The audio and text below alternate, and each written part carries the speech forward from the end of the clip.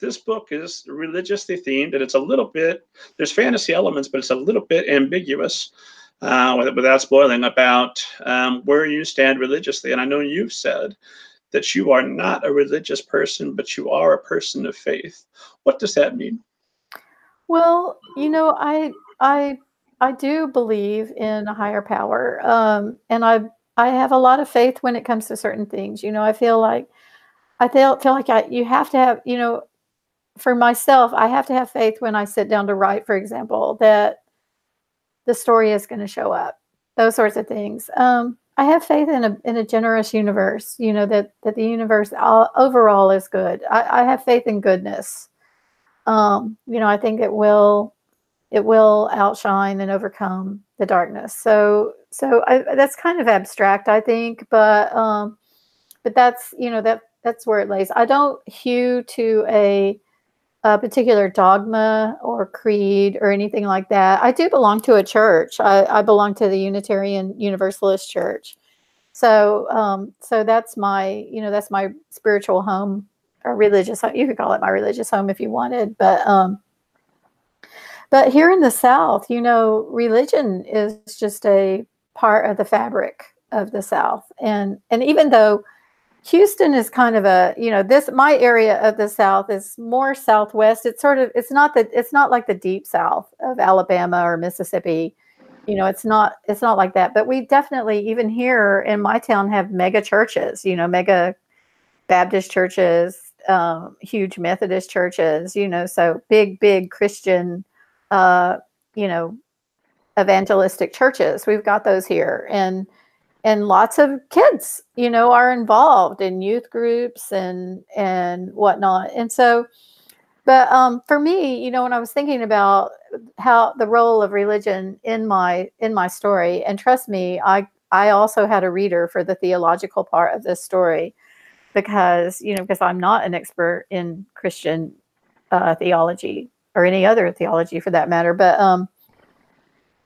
But one thing I do know is that in the in pre-Civil War and during the Civil War, the churches were really involved in the abolitionist movement. A lot of churches were served as Underground Railroad stations throughout the South, and so the churches were a vital part of that, of that movement early on, and so I know that, it's easy to condemn a church, I think.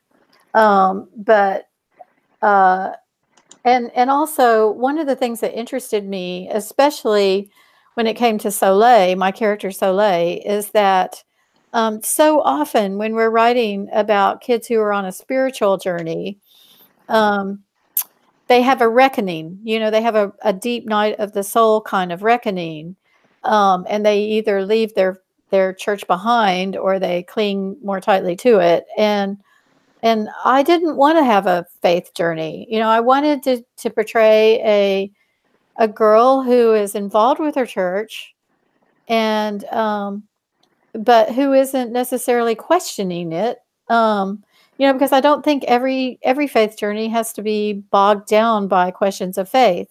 So, and also, I wanted to present a church, a well-established church that was doing social justice work. And there are tons of churches that are doing great social justice work. There are a lot of churches, say in Houston, for example, that are still harboring refugees from the Hurricane Harvey 2 years later.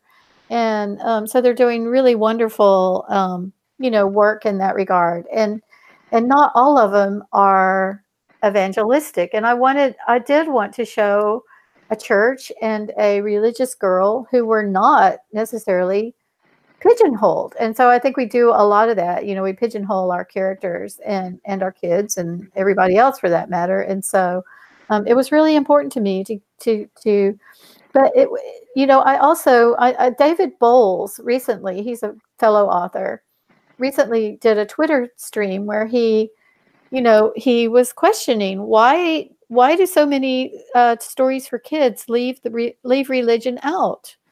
when so many kids are involved in religion, when it's part of their life. You know, it doesn't show up really in their books. And so I was glad he asked that question, because I do think, you know, if you're going to have a contemporary story with teenagers, at least one of them is going to be practicing a religion of some sort. And so I, you know, I did want to shine a light on that church, you know, on a church that is doing social justice work. It has a history of social justice work, and what a character who is part of that congregation looked like in the present, you know, in the past, but also in the present day. It's sort of like a, you know, shining a light on her ancestors to help explain who she is, even though they may not be related, but they're part of her faith family, her religious family. So, yeah, sounds kind of convoluted, but there you have it. Well, life is convoluted, and so is a lot of a lot of the intersecting themes within Angel Thieves, which is something that really stood out to me. And I'm going off script again, so I'm going to gush just a little bit. But it's so diverse in the amount of perspectives that you bring in, and the different subjects that come up, and yet they're all related. They all come back to somebody's an angel, somebody's a thief.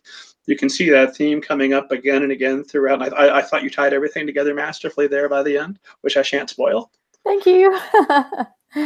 Thank you. Thank you so much.